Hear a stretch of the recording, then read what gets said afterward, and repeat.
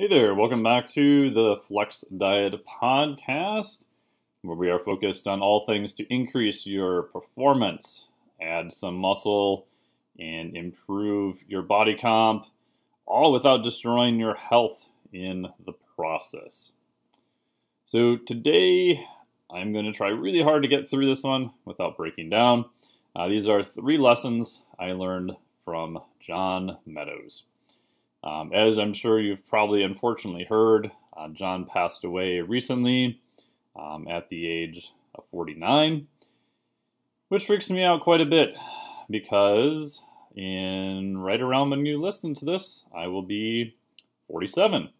That's only a couple of years older than me. So I think when anyone passes away way too soon, makes you stop and pause and do a lot of reflection upon your life.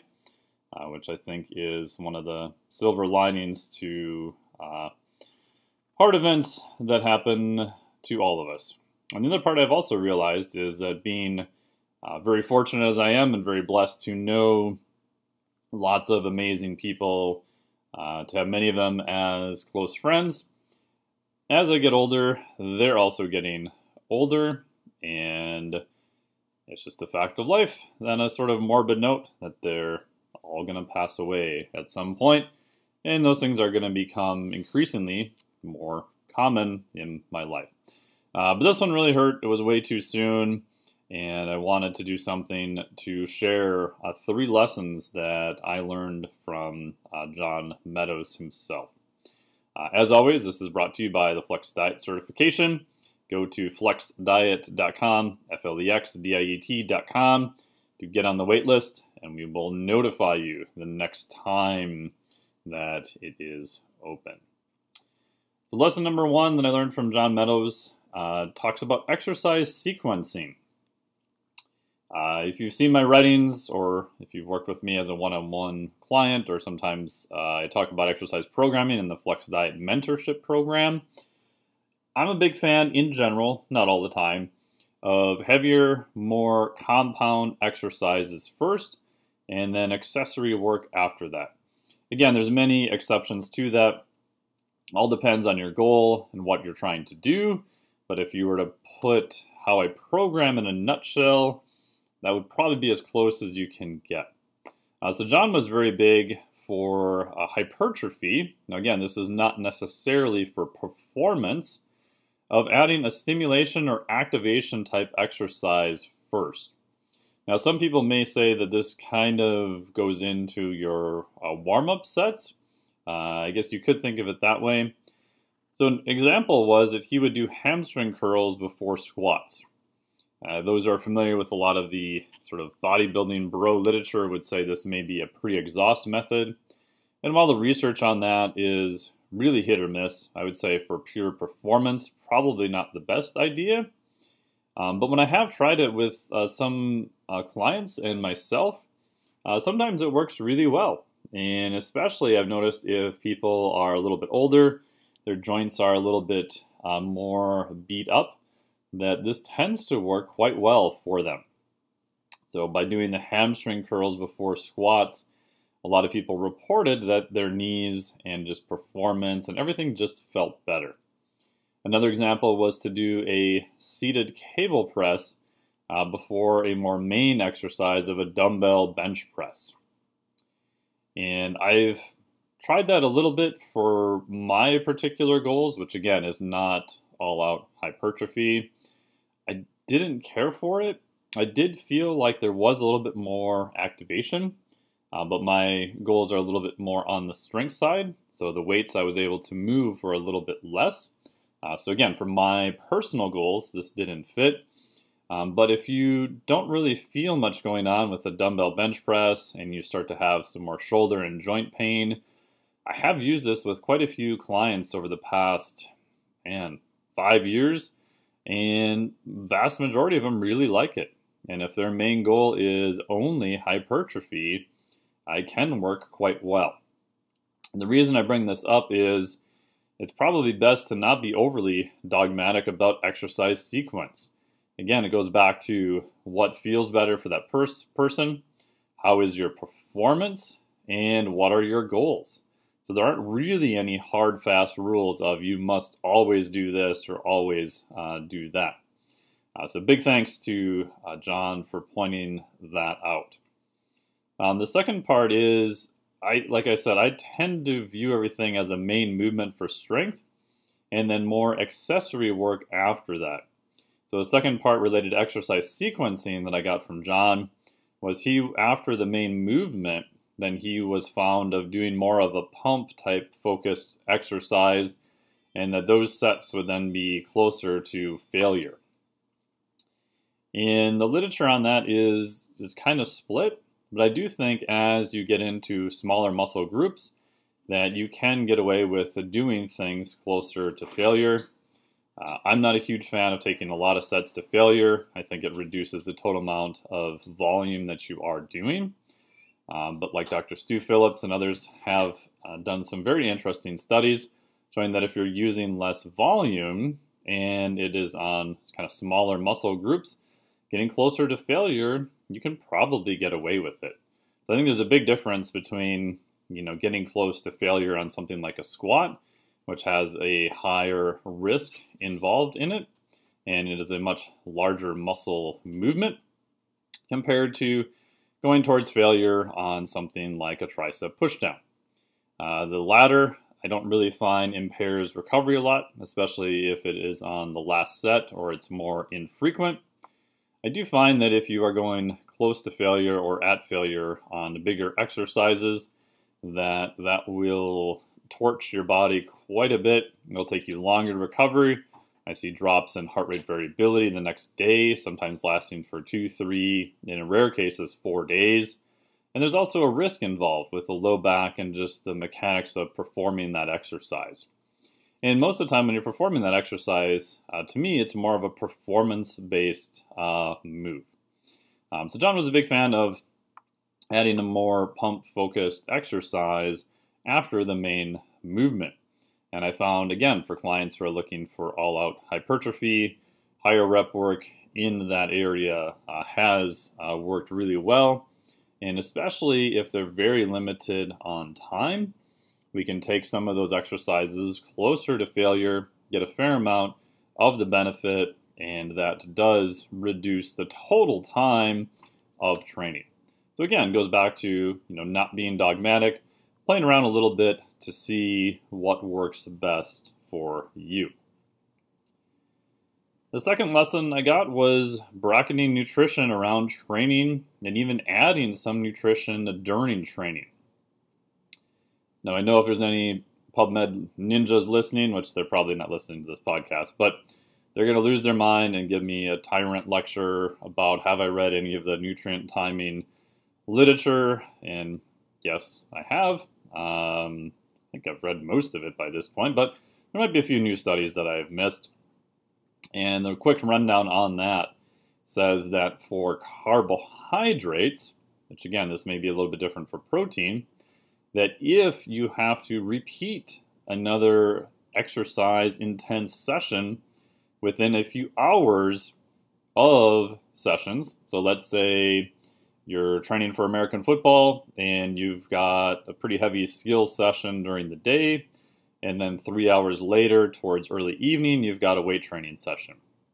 At that point, having a, quote, faster acting carbohydrate, something that is going to replenish glycogen stores fast, is going to be of a benefit to you because you only have a few hours in order to repeat that again. If you are doing some long endurance events over an hour, hour and a half, then consuming carbohydrates during those events will show an advantage in performance. However, if your next session is not until 24 hours later, the next day, or like a template I use a lot is alternating weight training days with some more cardiovascular days. Your cardiovascular day the next day, if it's not high intensity, you may not even really need full glycogen stores to perform that. So you have the luxury of time. So you would not necessarily have to be super worried about cramming in as much glycogen as you can into the muscles within a few hours because you have 24, in some cases 48 hours in order to do it. For protein, it's somewhat more debatable.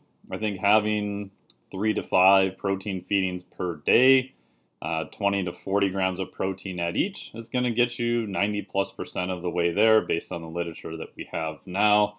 I go over all this in great detail in the Flex Diet Cert, including interviews with Dr. Jose Antonio and Dr. Stu Phillips. And John was a big fan of having nutrition before and sometimes during and even after training. Now, a caveat with this too is that a lot of times that may be with competitors whose goal is mostly hypertrophy and who may be on lower calories. So I have noticed with clients that as your total amount of calories get lower and lower, bracketing more of them around training does appear to help training performance. And if we look at volume as one of the main drivers for hypertrophy and performance, whatever we can do to get better volume and training performance day in and day out, especially while trying to improve body composition, that is going to be a benefit of potentially increasing muscle a little bit or holding on to as much muscle as you can. I have noticed that by doing this, heart rate variability scores, which is a marker of stress, are typically better the next day. So I've done this experiment on myself and with a few clients on and off, probably over a dozen times I've done it on myself, where if I'm doing a longer session, and even if I was replacing the same amount of fluid, if I include some carbohydrates, and sometimes not even a lot, 20 to 40 grams of carbohydrates during the session, especially if my sessions are longer, over an hour, or consuming some right before I walk into the session, that heart rate variability is better the next day, right? So I can do that, and especially if my calories are around maintenance or maybe a little bit lower, sometimes this enables me to do a whole nother session per week, which total volume then is going to be higher. So I know literature on this is pretty split. We can get into all the literature of just pure timing from the studies from Paul Cribb many years ago that showed a benefit to it, to other studies that tried to replicate that didn't necessarily show a benefit. But it's something you can easily test out yourself, right? Look at your session performance. You can log your RPE, rating of perceived exertion. You can look at stress the next day or even just soreness, other markers, how you feel, and try it out. I find for most people, especially as their calories tend to cycle lower, that this is a net benefit. Now, whether that is from the protein or the carbohydrates, it's up for debate. If I'm having normal meals, I will just tend to add carbohydrates only during my training. That's because I've had protein normally before and protein after. I don't really need any protein per se during that training period. There's some data to show that we actually need a drop in the amino acid pools a little bit in order to kind of reset that mechanism. They've done studies with a continuous IV of amino acids, and what they saw was muscle protein synthesis goes up and then it comes back down. So even having a constant IV push of amino acids, muscle protein synthesis does not stay elevated that entire time. So one of the theories is that those incoming amino acids have to drop in order to kind of reset that mechanism so that it can be stimulated again. But I have found bracketing nutrition does tend to help, and if you have longer, more intense sessions, consuming potentially maybe some protein or carbohydrates right before, or even adding some carbohydrates during that session along with plenty of fluid and electrolytes, especially sodium. Really important if you're outside in the heat or it's warm in the gym environment that you train. It can make a big difference. So I would play around with that. Lesson number 3 was experiment and try stuff, right? Kind of going back to what we said in number 1, we should have hopefully less dogma. And at the end of the day, the research is at best a guide and kind of points you in the direction. And then me-search really provides you the answers on an N of 1.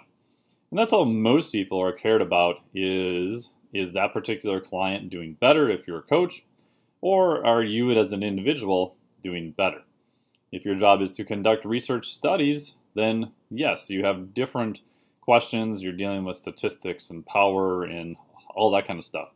But most people are more interested in what is going on with them as an individual.